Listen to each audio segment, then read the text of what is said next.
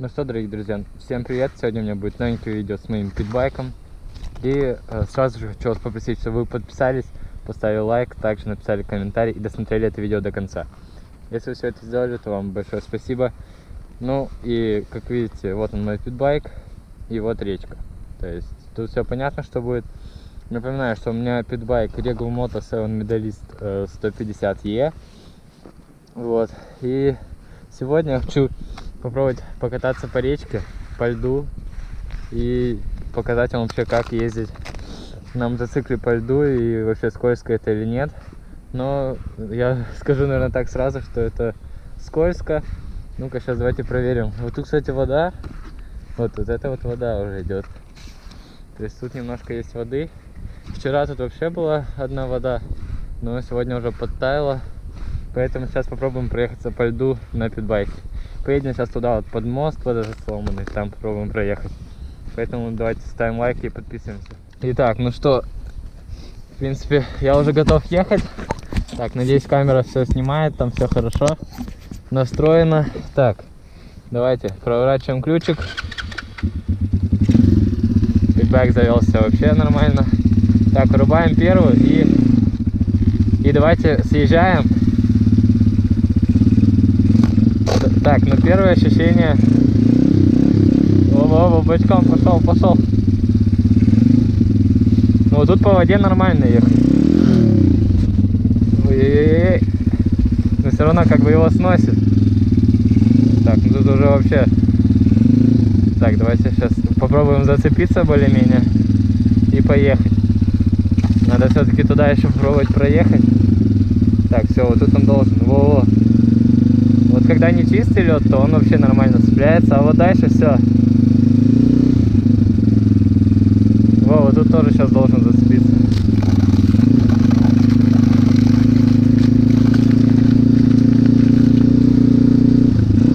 О, тут под мостом вода тоже. Так.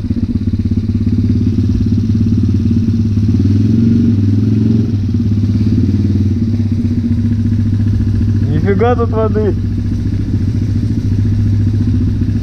Тут вообще...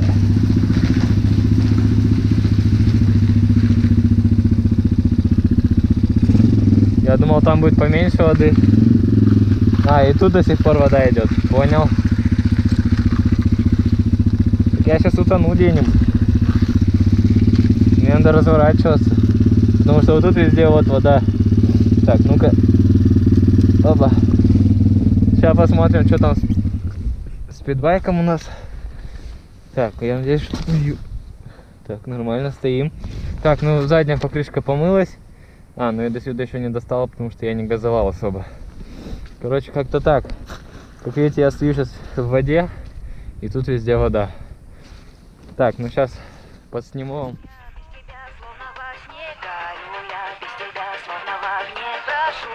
Напиши весточку мне, хоть строчечку ты напиши. Ясный мой свет, ты напиши мне, слезою дождя на мокром окне. Ясный мой свет, ты напиши. Итак, ну что, теперь нам надо попробовать сейчас поехать как-то развернуться назад. Кстати, ой, так, ладно, подождите, как его развернуть? А, ну вот сейчас вот так, короче, я его разворачиваю. Так. Вот так, и все. Теперь вот так вот так вот поедем назад. Надеюсь, поедем. А то как-то скользковато. Так, все, я сел. Уже нормально. Так, теперь все, заводим. Втыкаем первую передачу. И все, и теперь потихонечку катимся. Пытаемся ехать. Так, меня уже несет боком.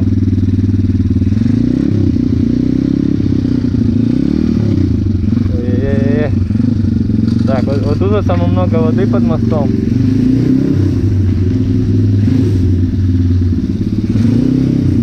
Так, ну все, мы проехали. Так.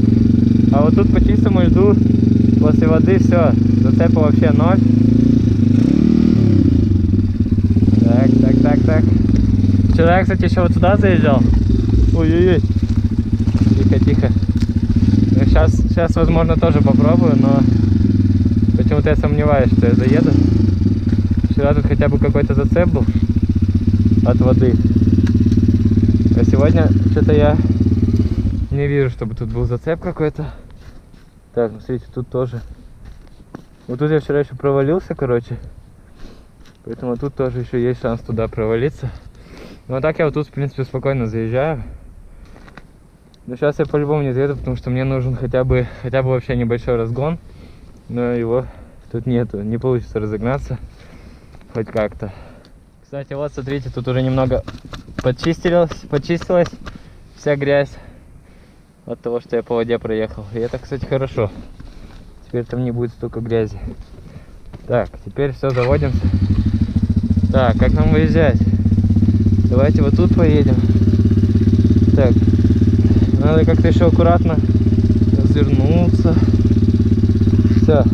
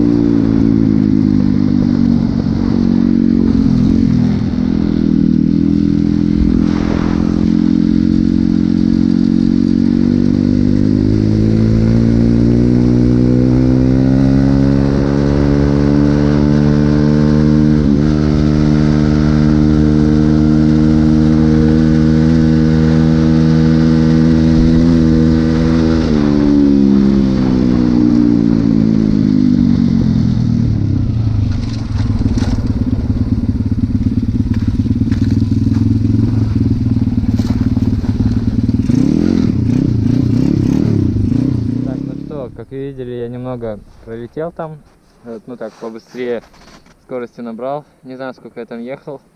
Потом посмотрю по видосу. Вот. В принципе, питбайк, все работает, все окей с ним. И он едет, как вы видите. Поэтому еще, кстати, попрошу вас написать в комментариях свои идеи насчет видосов с питбайком. И ссылочка в описании будет на мой телеграм-канал, который я создал, ну, в случае чего, чтобы вы меня не потеряли. Короче, все будет там. Буду там опубликовать, если что, все, что есть. Поэтому переходите в телеграм, все подписывайтесь. На этом все. Всем удачи, всем пока.